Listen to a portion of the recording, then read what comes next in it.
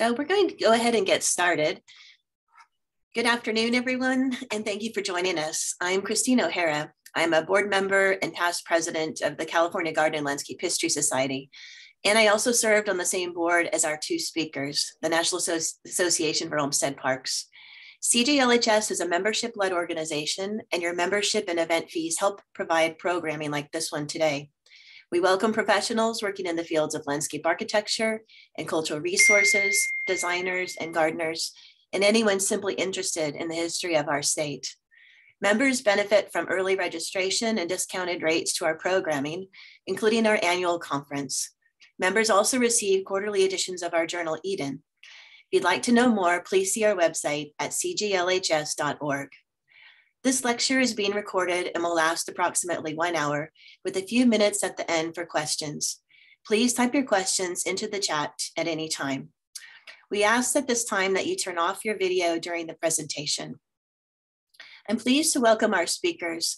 Rolf Diamant, is a landscape architect, adjunct associate professor of historic preservation at the University of Vermont, and former superintendent of 5 national parks, including the Frederick Law Olmsted National Historic Site. He regularly contributes to the journal's Park Stewards Forum and is co-editor and contributing editor of A Thinking Person's Guide to America's National Parks. Ethan Carr, a fellow of ASLA, is a professor of landscape architecture at the University of Massachusetts Amherst and is an international authority on America's public landscapes. He is author of Wilderness by Design, Landscape Architecture in the National Park Service, Mission 66, Modernism and the National Park Dilemma, and The Greatest Beach, A History of Cape Cod National Seashore. He is also lead editor of Public Nature, Scenery, History, and Park Design, and lastly, co-editor of Volume 8 of the Papers of Frederick Law Olmsted. And with that introduction of our esteemed speakers, I will hand this over to them and we'll get started. Thank you, Christy. I'll begin. This is Ethan Carr, and Rolf and I are so pleased to be here and pleased to be talking to a group of California landscape historians. We've been all over the place, virtually, mostly, talking about this book and talking about what the book is about. But I think this will be a particularly knowledgeable group, so we're looking forward to having some discussion. And we will try to keep it brief so that we have time for some discussion. The book is really about what sometimes gets called America's best idea, a phrase that neither of us are very fond of, I think.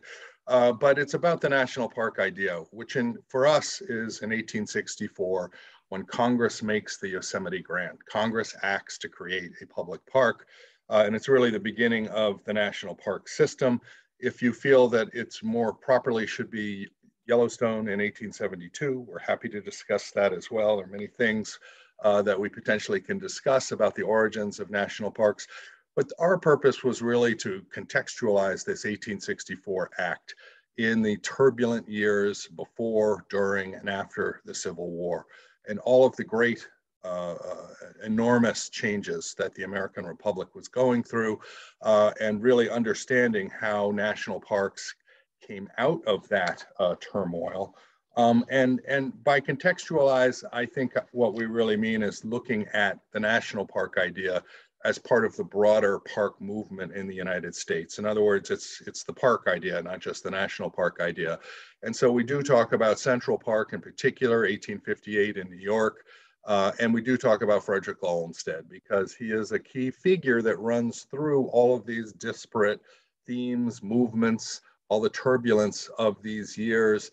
And the book isn't really about Frederick Law Olmsted, but it uses him as the thread that connects many different trends, many different movements, ideas that are coming together in the idea that public parks should be an important institution of the remade republic during and following the years of the Civil War.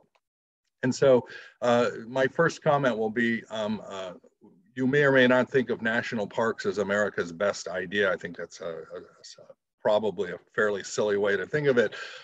But if we thought about American parks more generally, the whole idea of parks and park planning, the whole idea of conservation really in that sense, as being important to us today in ideas like landscape urbanism and sustainability, the whole idea of creating more sustainable patterns of human habitation, both socially and environmentally on the planet today, then maybe we are talking about a pretty good idea, whether it's the best idea or not. And the second thing I'll say is, why are we talking about Frederick Law Olmsted? I think that's a fair question. Everyone knows that his plan for Yosemite that he published as the Yosemite Report in 1865 was not implemented, and that he left for New York in 1865 to go work on Prospect Park in Brooklyn with Calvert Vaux. And so for Californians in particular, there's a question. How is he so important at Yosemite? How is he so important with the national park idea in general, when in fact he was only in California for a few years and then went back to New York and didn't really have anything important to do with Yosemite after that. And so those are questions I hope we'll address between Rolf and myself, and the book certainly addresses. And we'll begin by talking about origin stories.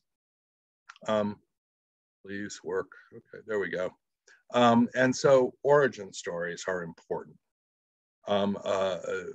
And the National Park Service, once it's created in 1916, promoted first the great story of the campfire in Yellowstone, where a group of disinterested people decided that Yellowstone should be a national park. And when that proved to be untrue, a fabrication of the early 20th century, the Park Service moved on to another campfire story. This one at least did take place between John Muir and Teddy Roosevelt.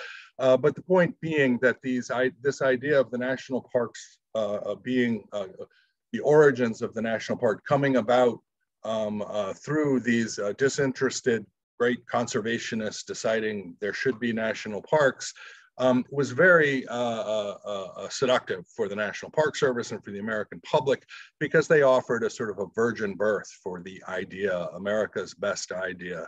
And I don't want to go on too much about the campfire stories, except to say that obviously we don't feel either of these is really a contextualized or fully meaningful way of thinking about the origin of the national park idea. The Yellowstone one never even happened. Of course, Muir and Roosevelt were great conservationists, can't take anything away from them. But on the other hand, in 1864, Teddy Roosevelt was a small child, and John Muir, if I'm not mistaken, was still working in a factory in Indiana. I'm sure there are people with us today who can correct me if I'm wrong about the life of John Muir, but neither of these stories really have anything to do with what happens in 1864. And so what does have to do with that? And why are these campfire stories so compelling? They're part of a narrative that the Park Service is creating in the early 20th century for the origins of national parks that relates to the increased automotive tourism.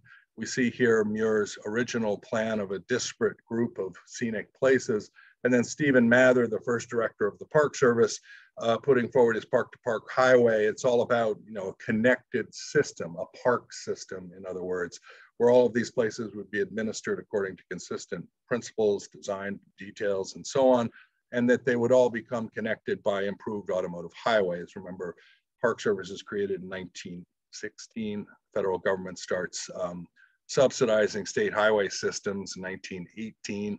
And so this idea of automotive tourism and a world of pristine Western wilderness that is mostly being accessed by white middle-class tourists in automobiles.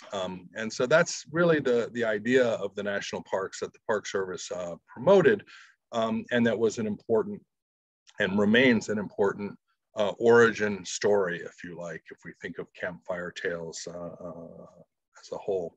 And of course, we're interested in another way of contextualizing where this idea came from. And to do that, we look back to Central Park in particular, and the institution of public parks as they are being created during and after the Civil War. This idea of a great new public institution.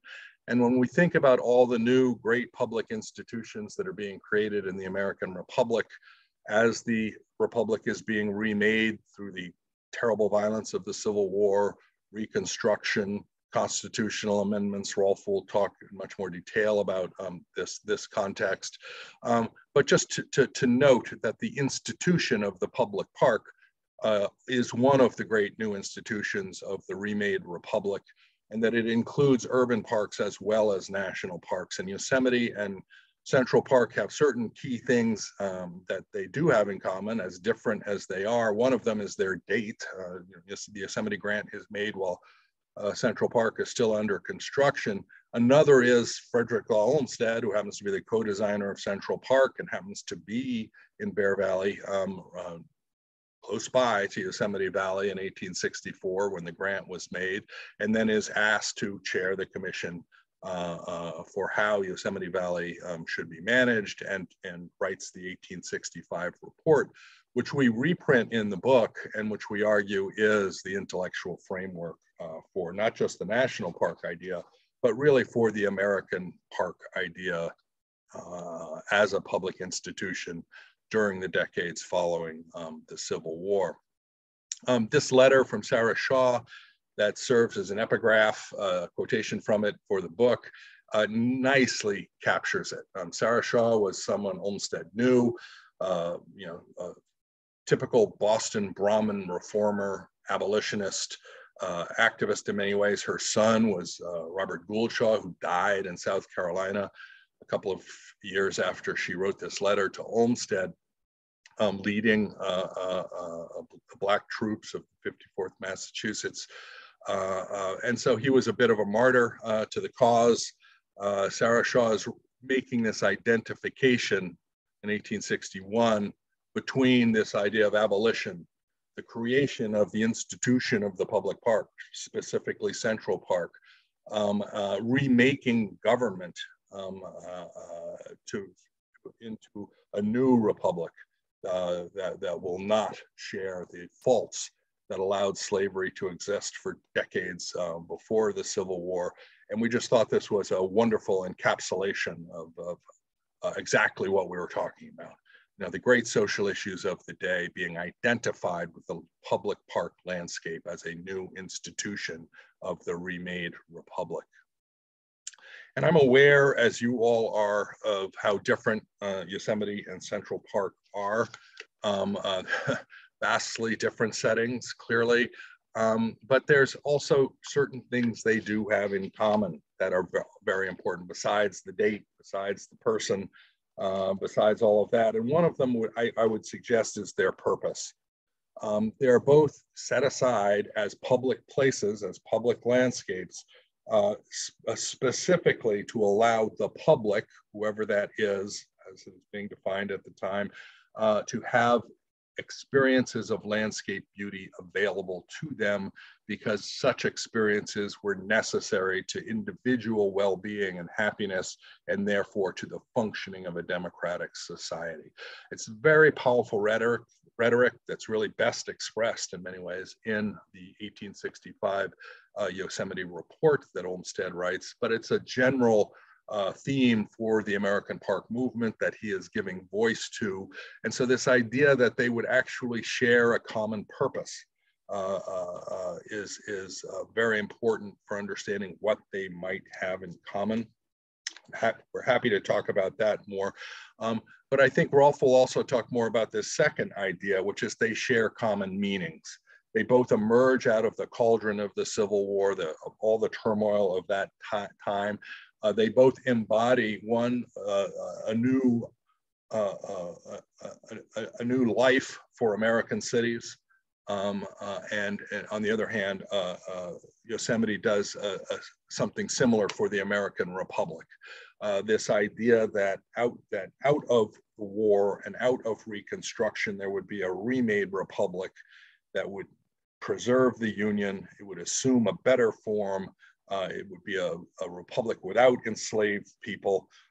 It would be this great institution of the public park that was making these experiences available to everyone, and that was symbolizing the commitment of this remade republic to the well-being of the public.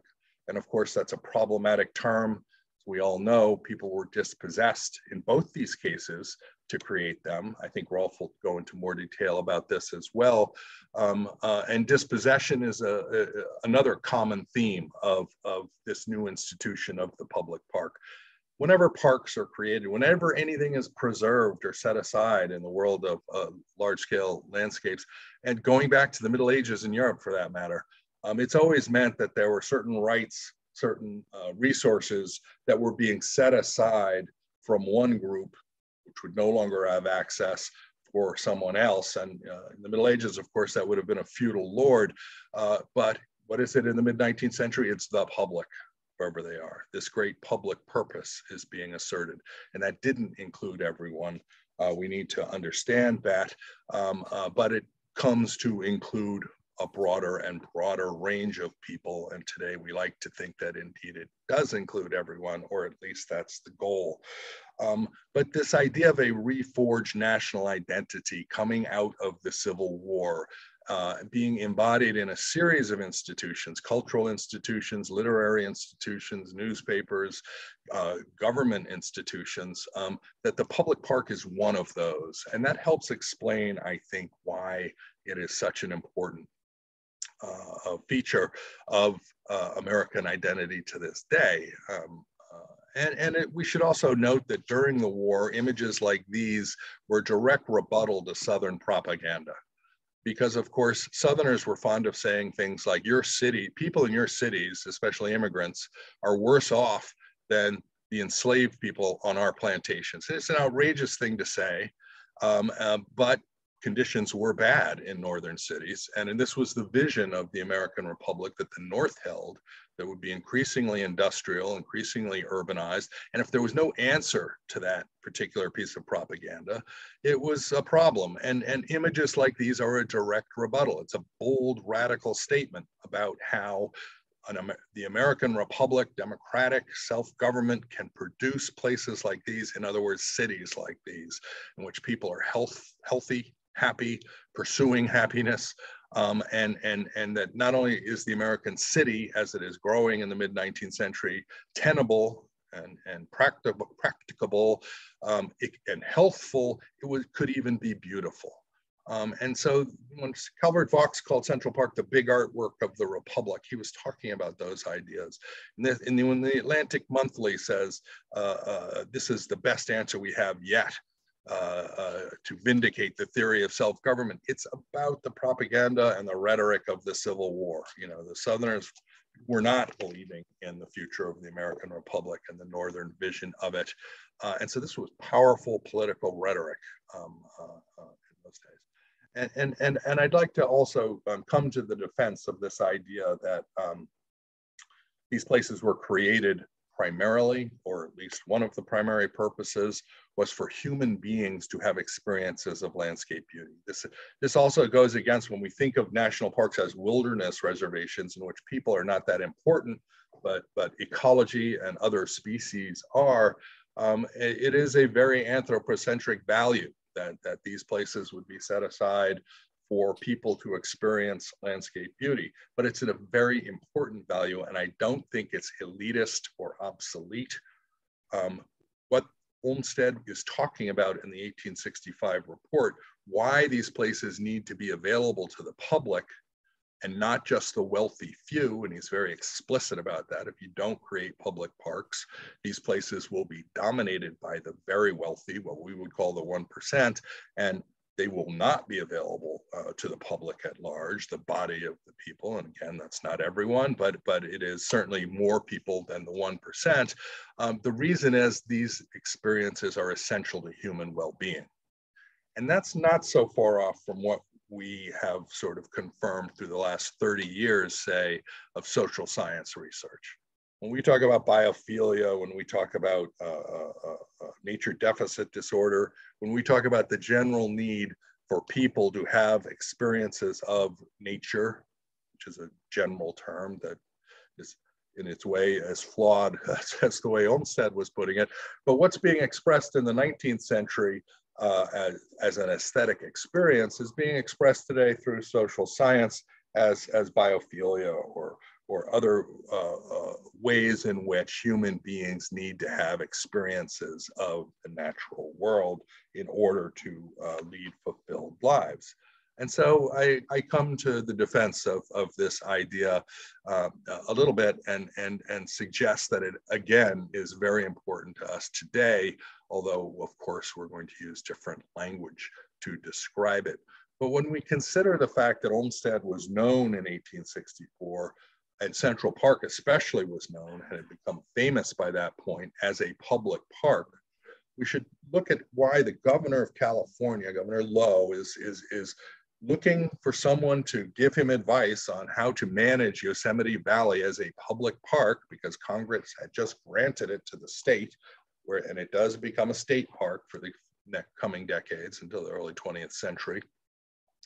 The fact that Olmsted is right there is certainly serendipitous, but it's also the fact that Olmsted is the most famous park designer, park planner in the country at that point, and he is known for asserting the values of public parks as an institution, why we should have them, why government should be involved in making them, et cetera. And so it made perfect sense that he would be appointed the chair of the commission to guide the future of Yosemite Valley. And he writes the 1865 report, which contains a lot of the ideas that I've been trying to allude to. And in fact, the fact that Olmsted doesn't stay, the fact that the Yosemite report is not implemented isn't really that important. What's important is the ideas in that report do stay. The ideas in that report are the intellectual framework for the national park system as it eventually comes into being, especially in the first half of the 20th century. And that ideas like these that we have extracted from the Yosemite report for your benefit. You could extract your own series of bullet points here, but ideas like these remain extremely relevant today. And that when we talk about the shortcomings of how these parks were made, how people were dispossessed, the shortcomings of the individuals that may have been involved in the American park movement, and certainly they had their shortcomings. They swam in the tide of their time. They were subject to the prejudices and racial ideologies that virtually all white Americans were at that time. We can still extract what important ideas are there because they may be important to us now, or they may not be. But I think that's part of the discussion we would like to have as a result of this book, because there are some important ideas here, and we shouldn't simply assume that everyone still agrees with them, because in fact, some of these ideas, if people do believe them, are not being reflected in official policy and government actions. And these are high ideals. You know, my intent here isn't to suggest that were all realized, but they're very powerful. There's a very powerful ideology and political rhetoric for why governments should make parks. And we have, especially since the 1980s, governments have backed off from their responsibilities to provide parks as public health infrastructure, because access to these places is necessary for human well-being, and therefore governments should make them just the way they make water systems and sewage systems, just the way they provide services that protect public well-being and allow cities and, in fact, the nation as a whole to function in ways that will lead to healthful results. So I'm happy to come back to this if people want to discuss this further. But Rolf, are you ready to go? To give us a little more context that the book certainly does as well. Okay, you should be all set. Great. Thank you, Ethan. Welcome, everyone. Ethan said I will provide a little context. I think it's kind of important to understand the context of Olmsted at this period of time, this the years leading up to the Civil War, his involvement in the war. He was deeply involved. But we need probably, and the book tries to make the case that this country was very different prior to 1861. First and foremost, it was a government that was largely founded on ways to support slavery. The Fugitive Slave Act was a federal law, and it favored a weak government, basically a small government, a central government with no taxation, no personal taxation. Of course, if there was taxation, property would be taxed, and slaves were considered property, enslaved people were considered property. And the people who were really behind this certainly wanted to do everything possible to avoid that outcome. And as a consequence, funding this small, somewhat anemic central government was, even that was a challenge. And one of the ways they were able to fund the enterprise, the government, was through the sale of public land. And any proposal to use public land for public purposes, for education, for parks, for transportation, for homesteading, all of that was a direct threat, or viewed at least as a direct threat, to the sanctity and continuity and even expansion of slavery in America.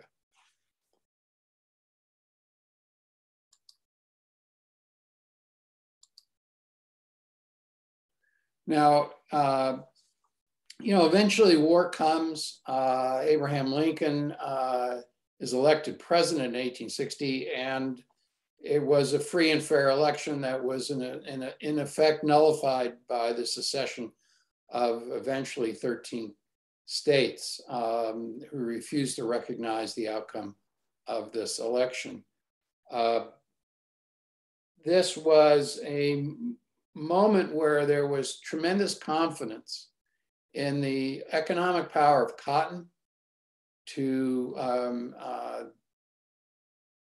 preordain the outcome, and of no fear whatsoever of this attempt to, in effect, overthrow the government of the United States. Olmsted, of course, re-enters this. He sees himself as a critical player in this period. It certainly seeks a position. At the very opening of the war, he writes his book, Cotton Kingdom, which is based on all the travels he made on behalf of the New York Times as a reporter in the South. And he issues the Cotton Kingdom, a traveler's observations on cotton and slavery in the American slave states. The title of this book is, in fact, a direct parody, if you will, or a play, if you will, on the speech that South Carolina Senator James Hammond had given on the floor of the US Senate, where he declared cotton was king. And in fact, the power of cotton would bring the whole world to their knees. Olmsted took a different view of this, obviously, and as an attachment to his Cotton Kingdom book, he included a very interesting map of the American South that was a statistical cartographic view of slavery in the South based on census data, which showed the relative population or concentration of enslaved people in every county of the South. This would be enormously important during the Civil War, and Olmsted understood it intuitively. In 1861, he writes an editorial to the New York Times saying that if slavery can be undermined in the South, that the Confederacy would be hollowed out and eventually would collapse. And he begins to envision a movement of self-emancipation. Now, he wasn't the only person thinking about this. But he was an early thinker about this, that what we consider today the Emancipation Proclamation was not issued until 1863, but as early as 2 years earlier, he's beginning to think that a strategy of self-emancipation that would basically would become inevitable. Emancipation would become inevitable if so many people resisted slavery.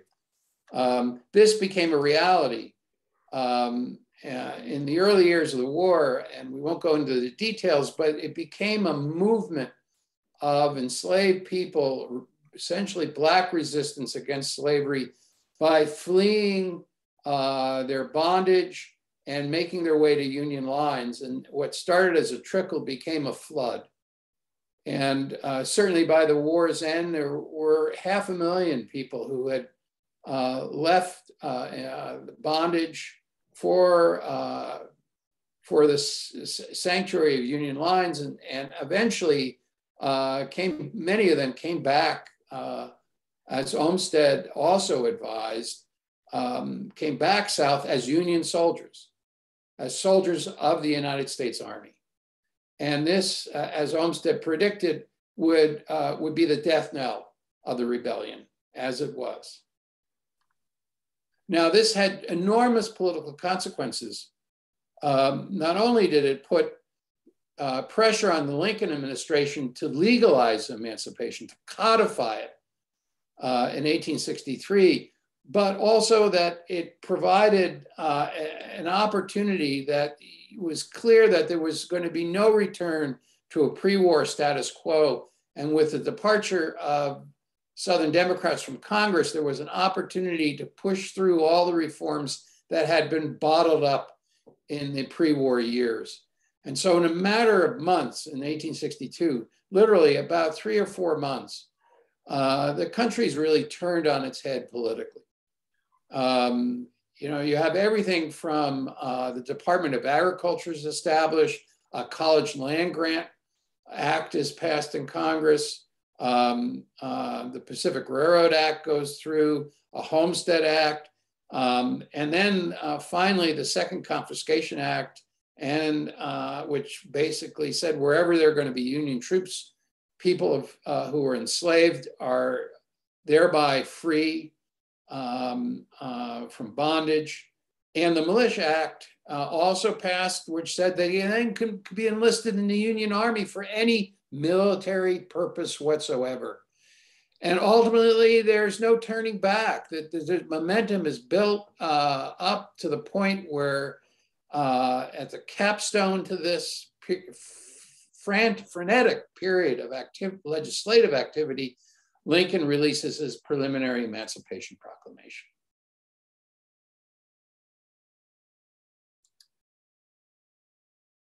Now, this changes the country profoundly. And the image on the left is, I showed this before. This was the pre-war country. And in effect, a second American Republic is born after 1862. No longer does it support slavery. It, in fact, has codified the end of slavery, and particularly with the 13th Amendment, followed up by the 14th Amendment on citizenship and the 15th Amendment on Black suffrage, Black male suffrage. It is an activist government relative to what was there before. Its size, its duties and responsibilities have vastly expanded. The taxation system has been invented. There's a national revenue system. And as a result, for the very first time, public lands are set aside for public or civic purposes. And therefore, it's just in this slipstream of activity that 1 year later, the Yosemite Act, in fact, becomes federal law. And it's another land grant. It's a small one relative to the others, but it's still, if you look at what flowed from it today, it is very consequential. It sets in motion what will be the embryonic foundation of a system of national parks. And as Ethan says, this general movement of parks throughout the United States.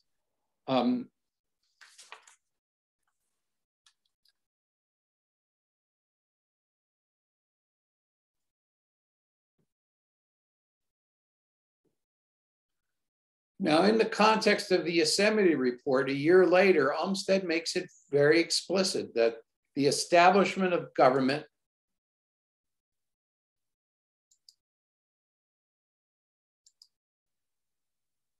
there we go, stay there. The establishment of government, of these great public grounds for the free enjoyment of the people is an essential, should be an essential duty of a democracy. And it should be based on principles of equity and benevolence, on par with all other duties of Republican government. This is a profoundly important idea that is the, if you will, a philosophical underpinning of our system of public parks, in particular national parks. Now, as Ethan mentioned, not all people are beneficiaries of this new birth of freedom. For sure, Native American people are excluded, and they're in fact forced from not only Yosemite Valley, but traditional homelands from across the country to make way for many of these new land policies. This is a tragedy that has to be acknowledged up front. And, you know, the early conservation writers have often, in particular relative to Yosemite Valley, written of it as untrammeled wild nature. And this could be anything but farther from the truth. They willfully overlook countless generations of human occupation. And even Olmsted talks about the wonderful meadows in Yosemite Valley. And of course, those are a result of indigenous peoples burning the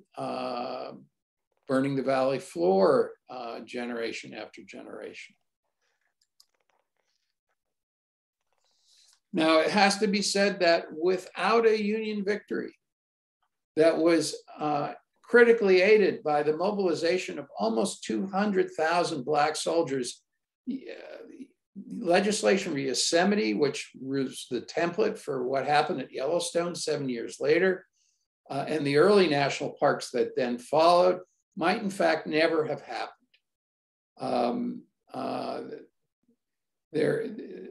Black agency was vital to the ultimate shape and scope of Union victory and to the success of this second American Republic.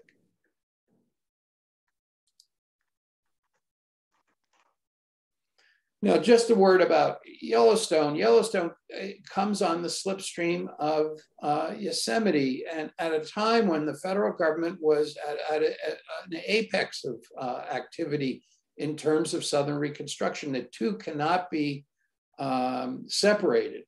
In fact, the Yellowstone legislation goes through on the tail end of a series of enforcement acts, including an anti-Ku Klux Klan legislation just months earlier.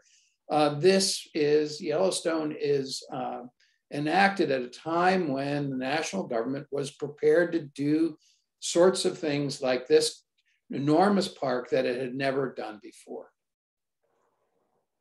And I contrast it with the very first time Black males were voting across the United States with the passage of the 15th Amendment.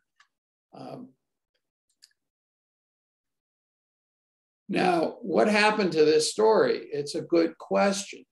By the time a National Park Service is created in 1916, this story has been largely erased, and Olmsted's involvement in it has been largely erased as well.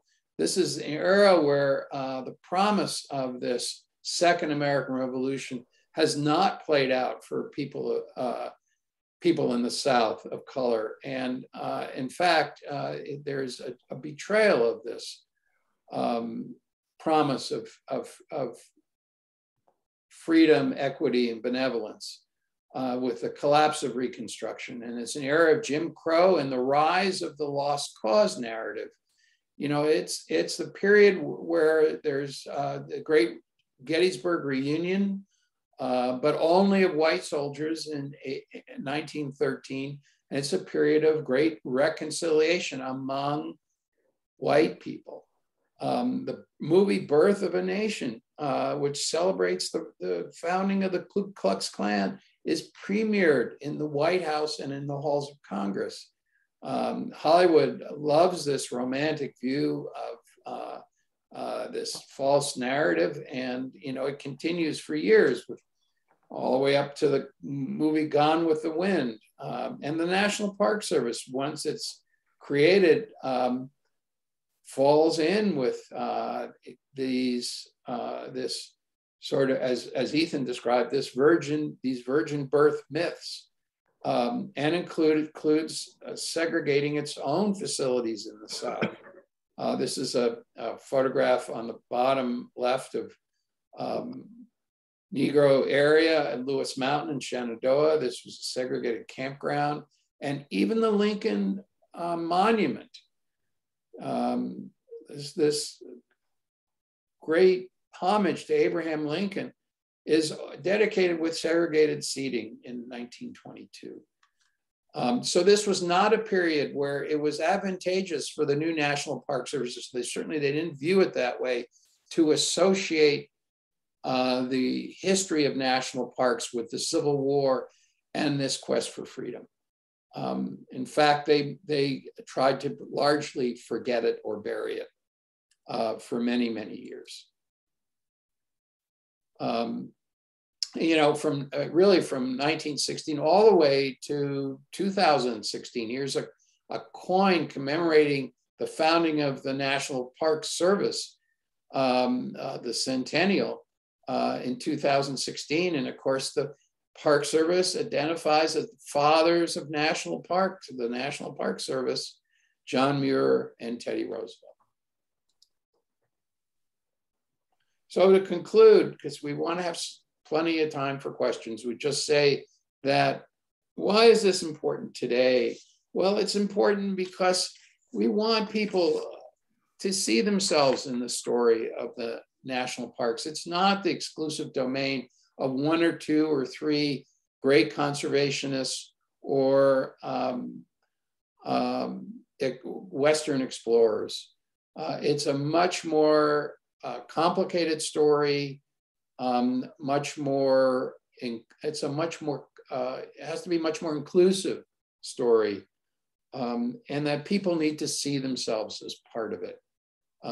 Olmsted certainly had a role to play, but most importantly, he was a chronicler of this great transition in America that set the stage for a renaissance in American parks as a foundational institution of a renewed and revitalized American Republic. And I'll end there, and we can hopefully have a few questions. Thank you very much, Rolf and Ethan.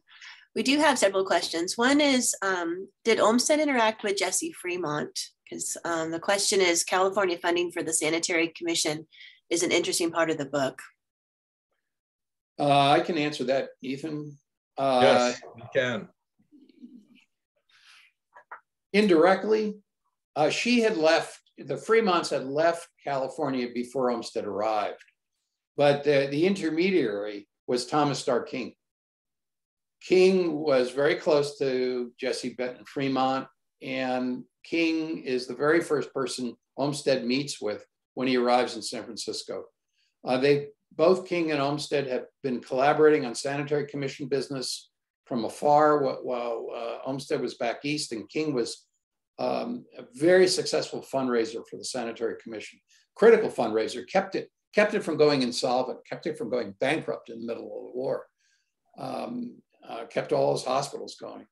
And so Olmsted and King meet a number of times when Olmsted goes out to Mariposa. And there was probably little doubt that King shares his passion for Yosemite. But I don't, Olmsted and Jesse Benton Fremont Olmsted's not part of her circle of people at Black Point in San Francisco. Another associate is Frederick Billings. He's a lawyer in San Francisco. He later also very close to King, and then works with Olmsted. But again, Jesse was already east at that point. Another question, Ethan, were you going to add to that? Well, I was just going to point out to Rolf, there's a second part to that question, which is, have we heard anything from the National Park Service? Because I do think that that's a great question, because part of what we're doing is really suggesting to the Park Service that they examine their origin myths and examine the degree to which those myths are really important for the identity of the agency, the Park Service today, and more broadly, how people, the public, the ever-broadening public, perceive the purposes and meanings of the national parks. And because that has everything to do with who feels ownership of those parks, who feels that those parks are there for them for them to visit, and that the experience there would be meaningful for them. And that's something the Park Service is very concerned with. It was the whole theme of the centennial in 2016, broadening the appeal and the meaning of national parks for a broader public. And so I think part of what Rolf and I have really determined out of this whole experience is that's a very important goal, and that you really need to address how you are presenting the origins of the national parks to the public as part of how you meet that goal, because it has a lot to do with how people perceive the meaning and the purposes of the parks, and who they belong to, who really should be there. And right now they're not succeeding. You know, some parks have very diverse visitation, but overall, I would say the national park system remains the idea of the, you know, the system of pristine wilderness areas that are accessed mainly by white middle-class tourists and automobiles persists, and I think the statistics bear that out. But it's a pretty profound question, really. You know, whether the Park Service, how far is the Park Service willing to go to really embrace a different way of telling the story of their own agency and of the origins and meanings of the national parks.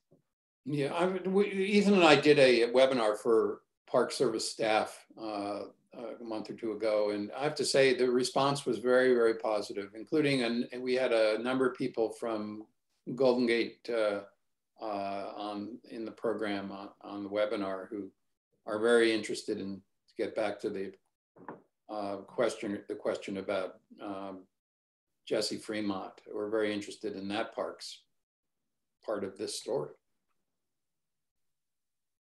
Good. We have another question is, how do you understand Olmsted's relationship to his abandoned plan for San Francisco and the one for Yosemite? Are they connected in his mind? Are they separate? Do they reinforce each other? Oh, that's a very good question. I think Terry Young is out there. Hello, Terry. And hello to everyone else who I'm not able to greet, who I know in this audience. But it's a great question, and I haven't really thought about it. But I will say this, that if you look at the plans for San Francisco and you realize how ready Olmsted is to completely adapt how to design a public park system when you're talking about a semi-arid climate or the context of California climate and soils and conditions and so forth, it's really indicative of something that is at the essence of what Olmsted describes as landscape architecture, which is understanding the site and responding to the conditions. And in a way, I'll make one observation, Terry, off the cuff, but if you look at how the park idea is adapted to Yosemite Valley, which is dramatically, right? It's still a park design, but it's a very different park than Central Park, while being consistent within the practice that he is developing and describing as landscape architecture.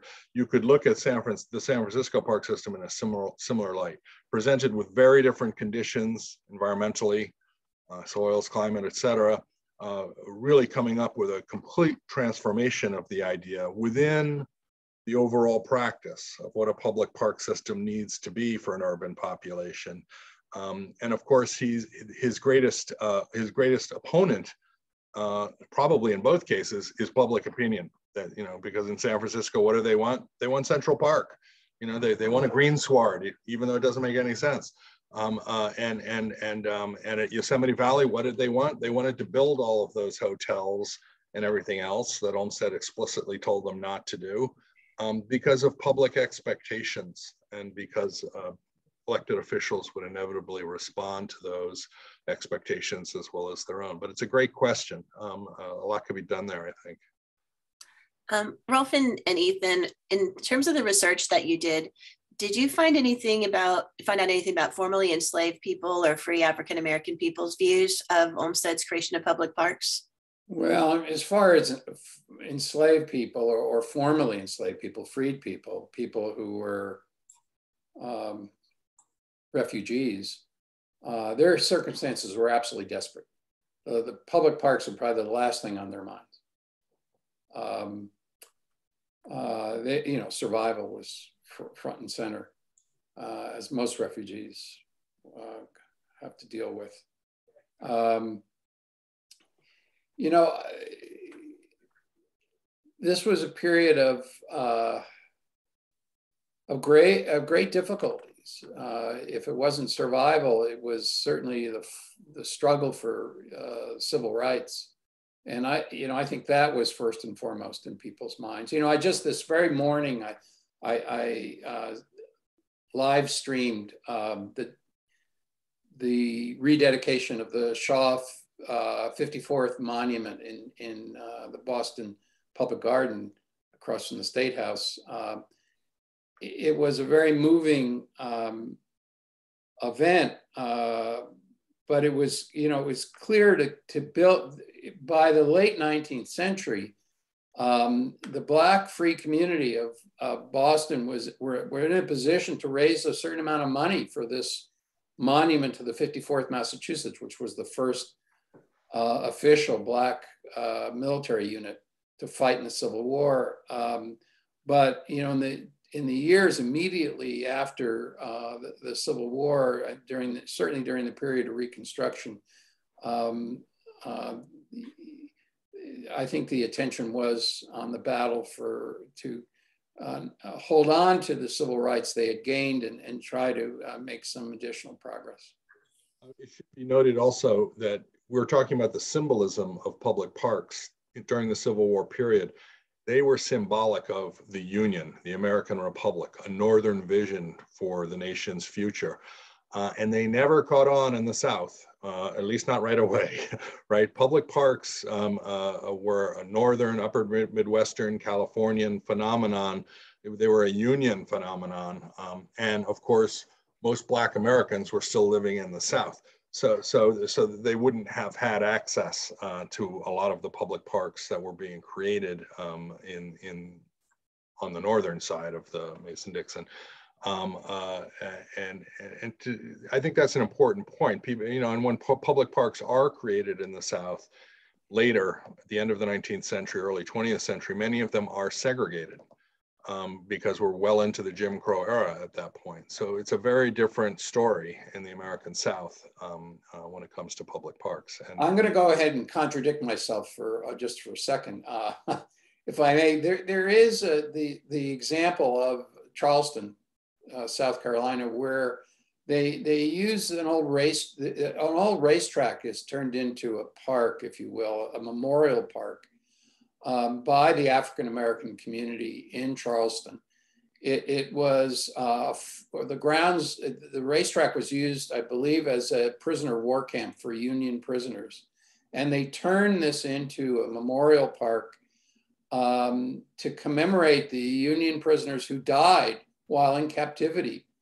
And on Emancipation Day every year, for many years during Reconstruction, African-American citizens of Charleston would march to spend the day, would parade to the park and spend the day there. So this was an important, they did, you know, they were recognizing that there were some important spaces, for sure. Good. I know we're coming up to the 1 hour point, but we still have more questions. So for the audience, if you do need to get back to work, feel free to leave the meeting. And for those of you that want to stay, we'll continue with some of the rest of these questions. Another one that's somewhat aligned to the question that you just answered. You talked about, Olmsted Senior's under his philosophy about the enslaved people, but how did he feel about the Native Americans being removed from the Yosemite Valley? Did he ever address that in his writing? An important question again. Rolf, I'll let you answer this. Thank you, Ethan. He does this all the time. And by the way, Rolf, you can contradict yourself all you want. Right. Just don't contradict me, okay? Do I contradict myself? I contain multitudes. No,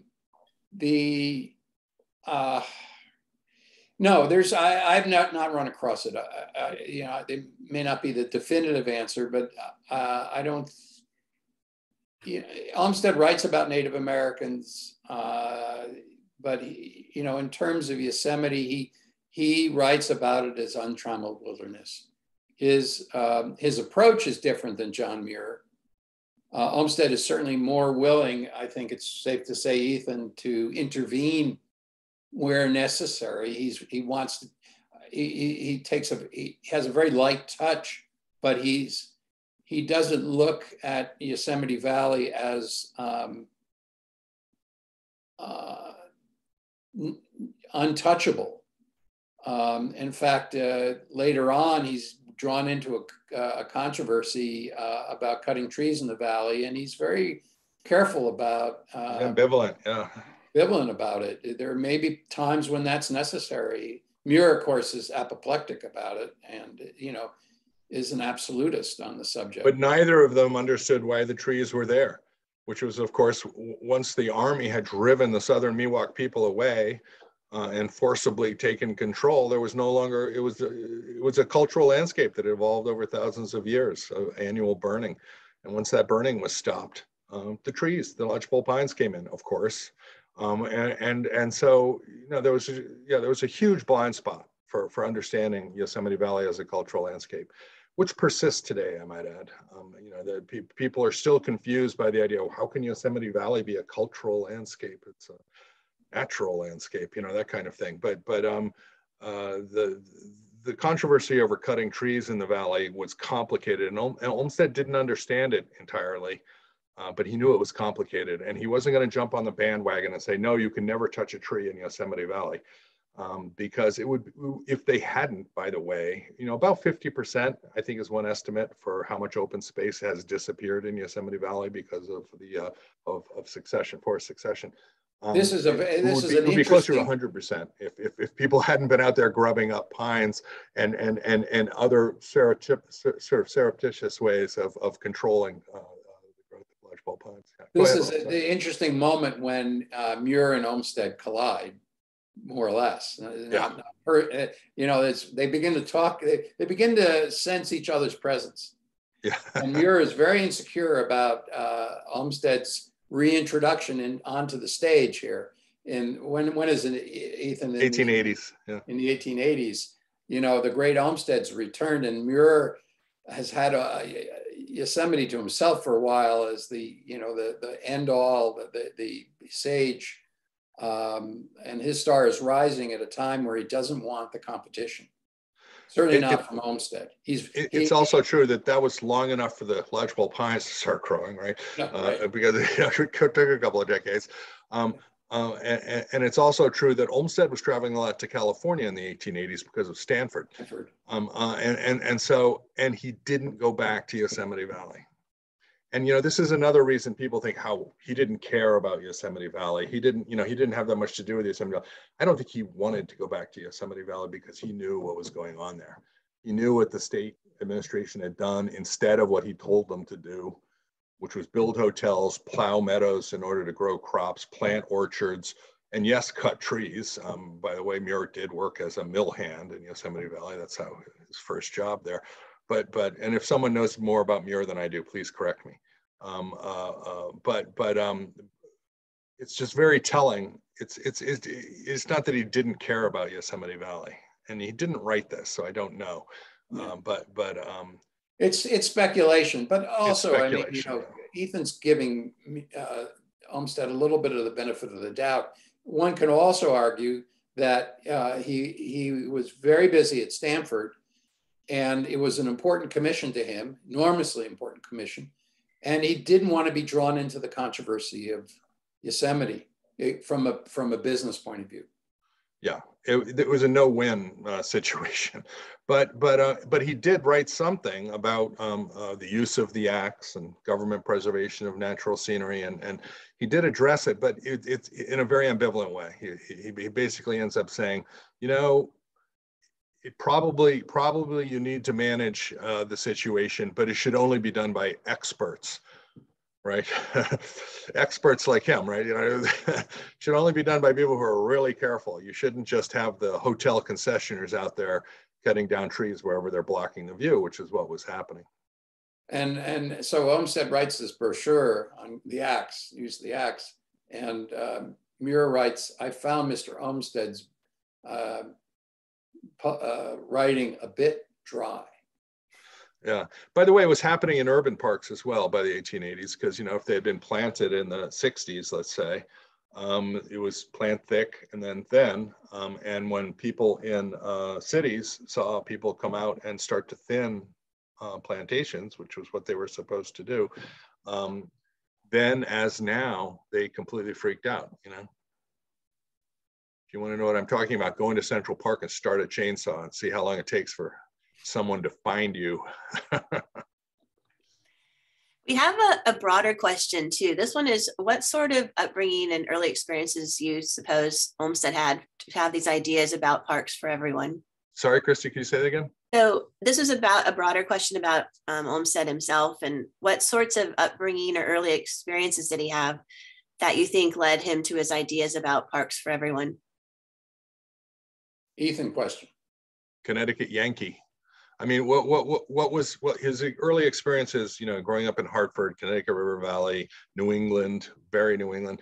It's about community, and it's about the institutions that build community. So it's public parks became one of those vital institutions. And that, by the way, was a big complaint he had about both the West and the South, was that they didn't have those institutions. And what we mean are schools, museums, cultural institutions, and public parks that are all part of how communities are built and how they're maintained.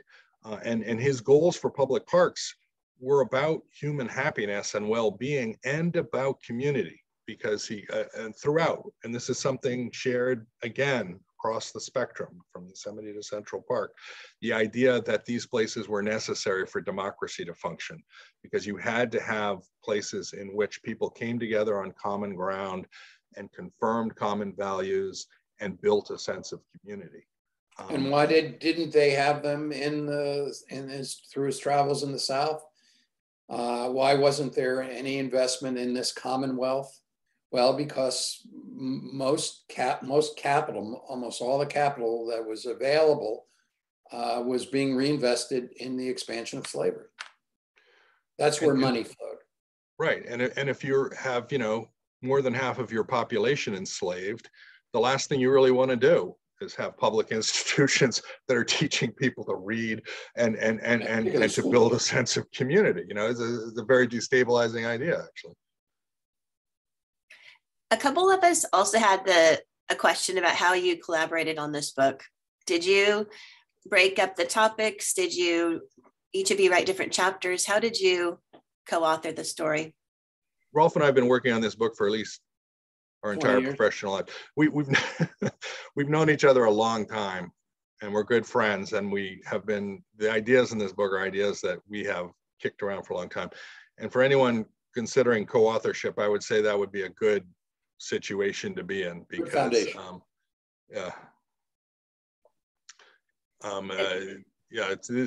this is a conversation that began a long time ago, and it's and in a way it's been an opportunity for us to present it to the public in a more complete form, and also to the National Park Service. And frankly, I think we both hope, you can say something about this, Rolf, but we both hope that we'll have better luck with the National Park Service and getting a little more traction with how people are thinking there, with this book than maybe we've been able to in the past in individual efforts. I think there's a changing, there's a younger generation that's much more interested in taking a fresh look and a more contextual look at their history and a more honest appraisal. Mm-hmm. We'll see. You've definitely pulled together a lot of fascinating threads that seemed disparate at the beginning. So it's fascinating to see how you pulled it together at the end for how the causal effects of one thing went into park design and park purchases. For people that want to purchase your book, where should they look? Well, I would go to your local bookstore, and if they don't have it, they can order it. Okay. I think, you know, we certainly want to encourage independent bookstores to carry it. If you want to go online, there are options. Powell's sells it online. A number of places do. And, you know, all the online options you can get through the Library of American Landscape History website, because that's our publisher. Robin Carson is the executive director. They're an excellent organization that publish books about American landscape history, and all the books are there, and you get a series of links to all the online options for purchasing if you go to the LALH website. Wonderful. For each book. Yeah, and they're a, you know, a nonprofit organization that's promoting scholarship in landscape studies. Thank you very much. And we thank the audience that came for this talk today. I hope it's enriched your day and your understanding of another California landscape. So thank you so much. Thank you, Christy. And thank you everyone for coming. Good job.